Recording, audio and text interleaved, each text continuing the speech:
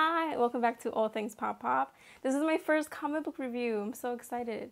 I'm going to be reviewing Descender, issues 1 through 3 today, and this is an Image comic by writers Jeff Lemire and Dustin Nguyen. So I'm going to start my review going issue by issue. Now there are 3 issues total. First, let's start with book 1. Ooh. We start off on the planet Narada, and it's clearly a very advanced civilization. We meet Dr. Nguyen, who is the inventor of modern robotics, and he's woken up being told that there's a crisis going on. There are ships surrounding the planet, and there's a giant robot that they don't know how to communicate with. The robot's eyes go red, and it's clear that it's going for an attack. Next panel we see it's 10 years later, and we're on the movie theater shoot. There's a boy who's just woken up. He seems to be confused about his surroundings because everyone around him is dead. He stumbles upon his droid Bandit, and that's when it first becomes clear that he's not human. This is Tim 21, and he's a robot. Tim finds the main computer and learns that humans have destroyed all the robots in retaliation for the Harvester attack. Back on the planet Narada, the United Galactic Council is searching for Dr. Nguyen. They believe they found a connection between the older model robot he had created and the Harvesters. They learn that there's actually a robot that's still active, and they want to go and search for it. But on the last panel, they realize they're not the only ones looking for him. Essentially, the whole system, the United Galactic Council, everything completely changed after that attack. And so the relationship between humans and droids completely changed. There was a moment after the first issue that I really understood where the humans were coming from, because when you have such a huge threat that essentially destroys so much of the population, pretty much 4/5 of the population died just on Narada alone. And the moment where it's explained that, you know, it was pretty much a mass destruction of all of these robots, to me, that made perfect sense. I'm like, yeah, there was a robot that totally went bonkers, and you don't want that to happen again. That's crazy. So totally, yeah, kill them all. I would have done the same. I would have been one of those people that would be like with the pitchfork, like, where are they? I need to kill them now. Like, this is crazy.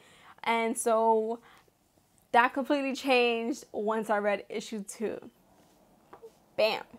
We start off book 2 with him running away from the bounty hunters while his memory is downloading. He remembers how he was created by Dr. Nguyen, and at first Tim had believed that Dr. Nguyen was his father, but he was promptly reminded that he was just a robot and sent on his first mission. This is where we learn that Tim was actually created to be a companion to children. We got to see memories of how Tim protected and cared about the family he was with. He felt especially connected to the mother that had adopted him because she treated him just like a regular child. She had been the one that had given him Bandit for his birthday, and that's why it was especially upsetting when he found her dead body. Tim is scared and confused and waits for his plasma bolt to recharge. The bounty hunters are after him, and by the time they finally reach him, he's able to take one of them down with his plasma blaster. However, they get him too, and Tim is critically injured.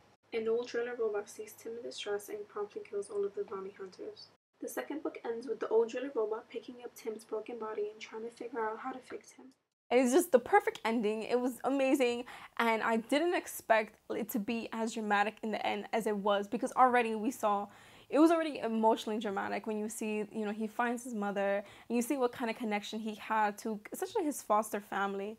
And so at the end, when he blasted the dude, I don't like when comics, you know, kind of just injure and don't go all the way. I want people to die. And this guy died right off the bat. Totally deserved it. And then you have this crazy robot just be like, humans must die, and kills them all. I loved it. Like, there wasn't anything to not love about this issue. Like, from the beginning to the end, to me it was so much better than the first issue, because the first issue was kind of just introducing you into that world. Again, it was interesting, but it didn't make me necessarily want to know more.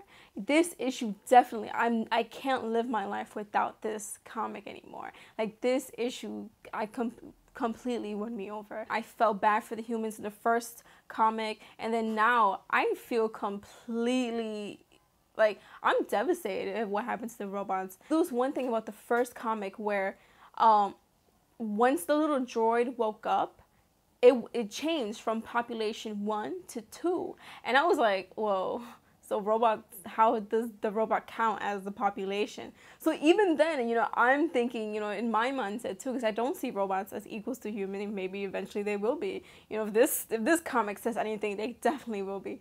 But so right there, I was really able to really understand what the humans were like about. And then now in this second issue, I'm like, whoa, they completely devastated like the robot community, discriminating against them. This is terrible. So finally, we're gonna go to the third book, and this book, again, you have to love the covers of these books. And you start the third book, and it's like the mouth of a cave, and it's actually a robot head. It wasn't until like I looked at the image more closely where Driller, he looks exactly like the robot that attacked everyone in the first comic. So you're like, whoa, are they related? Were they mistaken this whole time thinking that it was like the little robot, the little boy robot? And it really is like a you know, another type of robot that actually did this. So we see that Driller has taken Tim's body into the cave, and he's taken him to try to help him, but there really is nothing he can do. And like, poor Driller, he's like, Driller's stupid, I'm so stupid, I can't help him. And I feel so bad because I'm like, no, you're not, you're a smart robot, yes you are. I want to like tickle him under the chin. And then you have the little droid, Bandit, he's like yapping at him, and even though Tim can understand him perfectly, Driller can't, and Driller's like, I can't speak robot dog, and or dog bot, whatever he says, and it's so funny to me. He's like, I'm not that smart, and I'm just like, don't say that, you're smart, look at you, you're trying to save this little boy. And so right, you gotta love Driller, he's just so funny. So meanwhile, we're not exactly sure what's happening, because a lot of the panels, they're changing not just places, but they're changing, it's a change in time as well. So we have the spaceship where we have Dr. Kwan and Telsa, I was gonna call her Tesla, and Telsa, and they're coming towards the moon. They're looking for Tim, and then we jump back to, you know, Driller holding on to Tim, trying to find a way to save him. But at the same time, we have Tim in action. He's kind of like in the mouth of this cave. He's talking to this other robot that he just met, who I'm calling Eraz. It could be Eraz. It could be Eraz.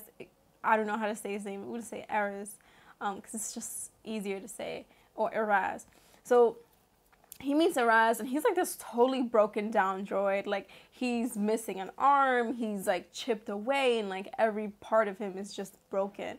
And he tells him like, hey, come over here, and he's like, where the hell are we? And he's not saying anything really. So in this sequence, we see that then Tim, when he goes into the cave, he ends up finding a huge crowd, like an infinite amount of these broken droids, and they're like essentially like praising the savior, and Tim's the savior, and he's like standing kind of at the mouth. It looks like a pedestal, and he's looking down at the crowd below him, and they're saying, save us, only you can save us. Really interesting. And it's, you know, you're like, whoa, they didn't all die? Okay, I guess not. And then finally we have Telsa and we have Dr. Kwan land, and right off they encounter Driller, and Driller's like, kill all humans, and he attacks them, and then he goes down.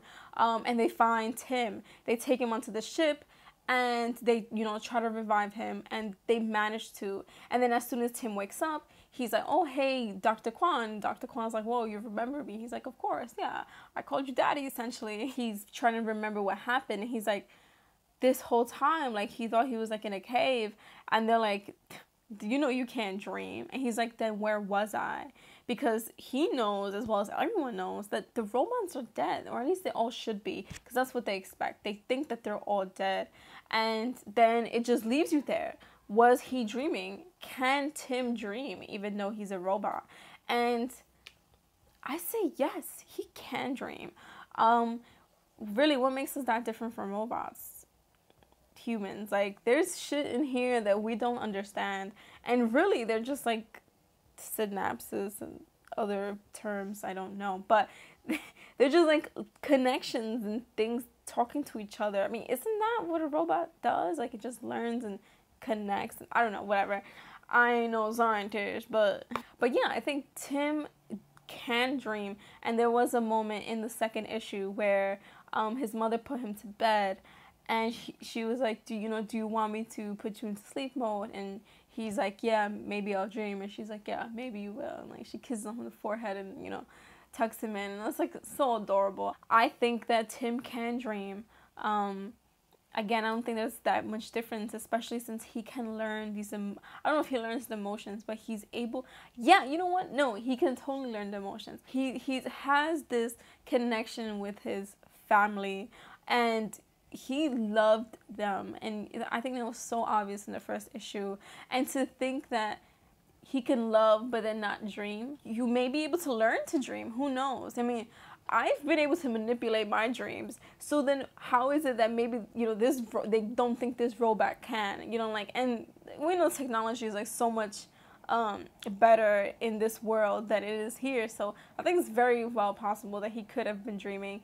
But again, I think it could also have just been all the robots, like once they knew that the humans were coming for them, they all kind of like uploaded themselves into like this mass computer and have been looking for someone to kind of be their savior. I really love this comic. Issue number 1, it really made me want to continue reading, made me want to know more. The stakes were really high, the characters were really interesting, and of course the artwork was beautiful.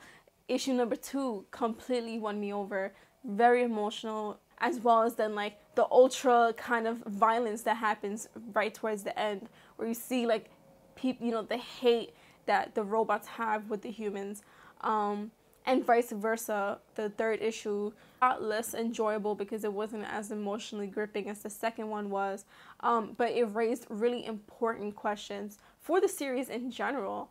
And I love stories like this because they're not just telling you a story, they're making you ask questions about yourself. These kind of philosophical questions are really interesting to me when they're raised in things as like comic books. You know, it just shows you you can have a great and compelling and deep story in comic books, things people don't take seriously. I love the concept of this comic, really interesting story. So I'm excited for the next issue. I'm so glad that I picked this up. I just saw that on Twitter someone had recommended it, and I'm like, oh, sure, whatever, let's do this. And one of the best comics I've read in a really long time. It's no wonder that this has been picked up by Sony to be made into a movie. So that just adds another level of excitement. The amount of trust that you have to have in a story for it to then be turned into a movie. That says a lot about it. If you have any other suggestions for comic books, I'm always looking for new things to read. So until next time, and thanks again for watching.